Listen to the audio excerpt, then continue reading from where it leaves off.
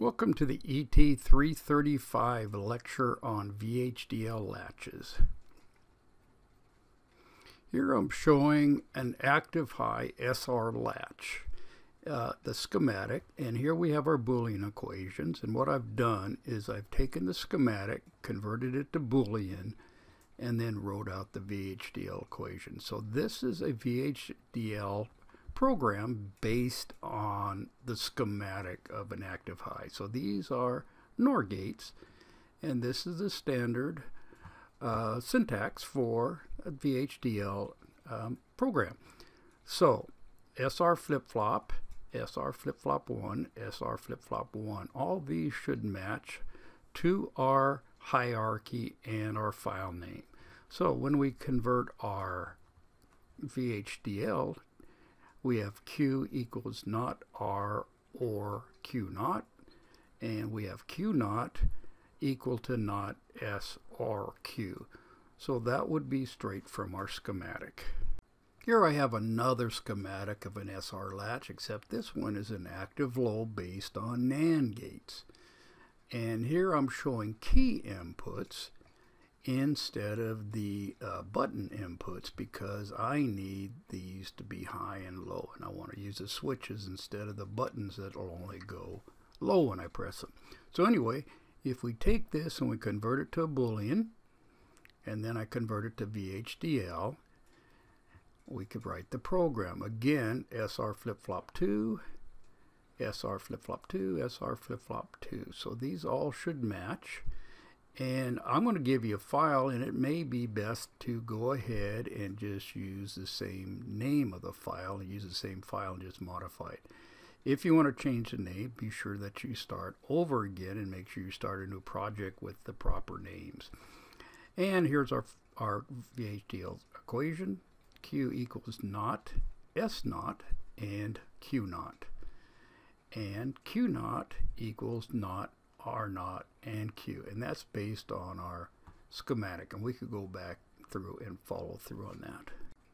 Here I have an active high SR latch, but we're going to write a behavior where before we're doing it by the schematic, here we're going to write code that takes care of the truth table. Okay, so again, we have to make sure SR flip-flop, SR flip-flop, and SR flip-flop are the same, okay, and make sure that you have the right variables in here. So anyway, so let's go through the truth table here. If S equals 1 and R equals 1, then Q is a set, right? So 1, 0, the output is going to be 1, so that's our set. Okay, else if means else if this is not correct, jump to the next line. So if S is 0 and R is 1, then Q is a 0, a reset. So here we go, 0, 1, and we're going to get a 0 on Q. Okay, so if neither one of these are correct, don't change. So Q equals Q. And Q naught is always going to be equal to not a Q. So this not is a logic not. This not is a name. Okay. Here I have a gated SR latch behavior. And according to our truth table, for a set, we need a set for 1, reset 0, and we have to be enabled. Then we're going to get a set, which is a 1. And if set is 0 and reset is 1 and enable is 1 in order to get an output, then Q is reset or 0. Okay? And if these two aren't true, then no change. And always Q naught and not Q. So Q and Q naught are always opposite. Here I've added a positive edge triggered SR latch as a VHDL behavior, and this will be the same as a standard SR positive triggered SR latch. Okay, and what I did is I added this statement in here: if clock event means if the clock, something happens, and the clock equals 1, which means it goes from 0 to 1, which means it's a positive, then all this. We just need to make sure that this if has an end if, and this if has an end if. So actually, this if is this bottom end if, and this if is the bottom end if. So they both of them, we have to have two of them in order to close up our if statements. Okay, here we have a standard D latch. This is a level triggered, as I call it, level.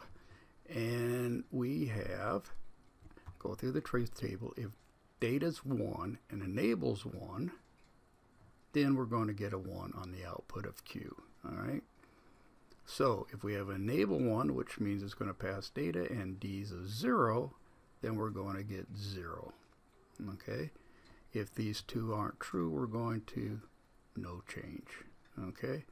And again, we have to keep Q and Q not opposite. Here's our positive edge triggered D latch. And you notice here our triangle, that makes it a positive edge trigger. So this part is the same as a standard D latch. Here we've had the clock here enabled. So if clock event means that clock change and clock goes from 0 to 1, which means a positive edge, then take care of it. So it's only at this clock edge that we're going to do it. And again, we need two indifs, okay? And Q and Q naught are always going to be opposite. Here we have a negative edge triggered JK latch. And you can see our triangle and our bubble. That means it's a negative edge. So again, we're going to put our clock statement in. So we're going to have a clock event, which means it changed. Clock equals 0, which means it went from 1 to 0, which is the negative edge. So the J and the K are the same as our SR latch. So J equals 1 and K equals 0, then we're going to get a set. If J equals 0, K equals 1, we're going to get a reset.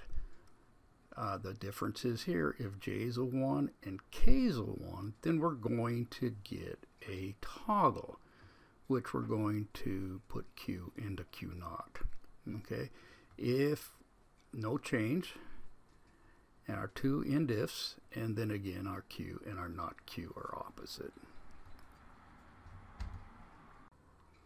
Okay, here I have a positive edge triggered JK latch with our triangle with preset and clear. Okay, as you remember, preset and clear are asynchronous. They're the boss, so those are the first thing we should program. Okay, so right here we have our process. Okay, if preset is 0, then Q state equals 1. That means that we're going to make our output 1 if we get a preset. Preset low, we get a set. Okay, else if we get a clear signal, goes low, then Q state equals low. We're going to do a reset. Okay, so we have our first if and two else ifs. And this second else if is going to be if the clock is 1 and clock event. Okay, if it's 1, that means we've gone from 0 to 1, which is a positive edge. So our next else if it is the clock. So if it's not one of our preset or clears, we're going to go to the clock. And then we're going to go through and do a standard JK latch. Okay, and the first one is going to be a toggle. When J and K are 1, then we're going to swap states. And then if J is a 1, we're going to have a set, and if K is a 1, we're going to have a reset. We need two indifs because we have two if statements, and this one is just going to be no change, and again Q and Q naught are opposite.